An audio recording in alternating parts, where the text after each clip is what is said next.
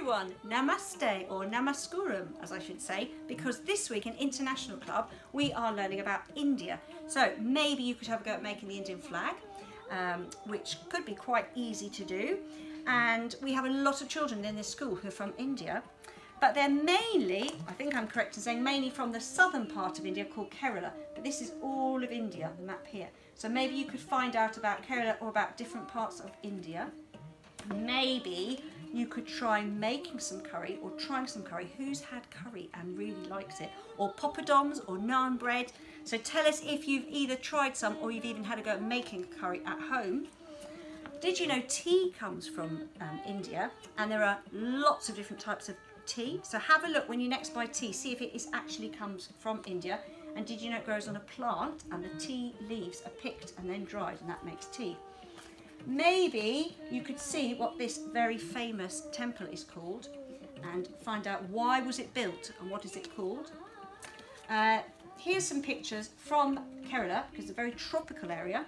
And it has lots of canals actually and palm trees. But there's also another very famous river in India. Maybe you can find out what that is called. And maybe you could have a go at doing your own henna tattoo on your hand. I'm sure you could probably buy kits where you can make your own henna tattoo, or you can find out about it.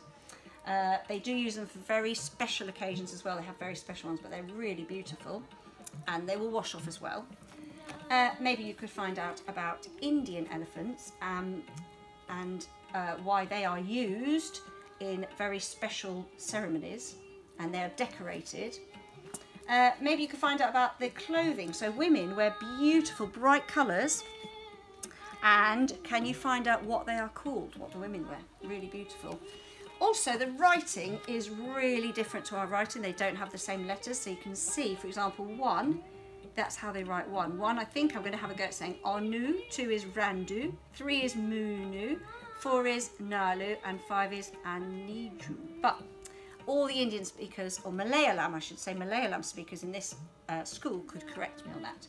So that's another thing, that in India they have lots and lots of languages, and mainly in this school we have children who speak Malayalam, but there is also other languages like Hindi and other languages. So really look forward to your photos of all your ideas and things you found out about India.